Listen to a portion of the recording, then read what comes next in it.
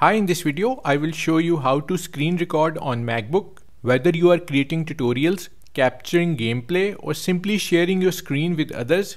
Knowing how to screen record on your MacBook is a game changer. To record screen on MacBook Pro or MacBook Air, we are going to use built-in screen recording tool called QuickTime Player. By the way, I am using Ventura, which is currently the latest version of Mac OS. If you are using an older version, then the interface might be a bit different. So open QuickTime Player. Navigate to the top menu and click on File. From the drop-down menu, select New Screen Recording. A screen recording window will pop up.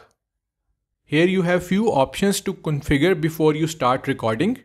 You can choose the microphone source, which is useful if you are doing a voiceover. Also make sure to check the show mouse clicks option if you want clicks to be visible in your recording. You can choose to record the entire screen or you can record a specific area. To record a specific area, click on this option, record selected portion, and drag to select your specific portion of the screen. For this tutorial, we are going to record the entire screen. So we are going to click on this option. Once you are ready, click on record.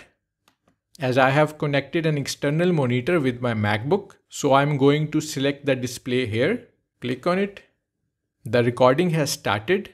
When you are finished recording, simply click on the stop button in the menu bar at the top of the screen. So this is the stop button. Click on it.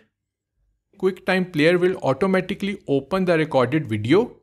So that's it. You have successfully recorded your MacBook screen. I hope you found this video useful. Don't forget to hit the like button and do subscribe to my channel for more MacBook tutorials.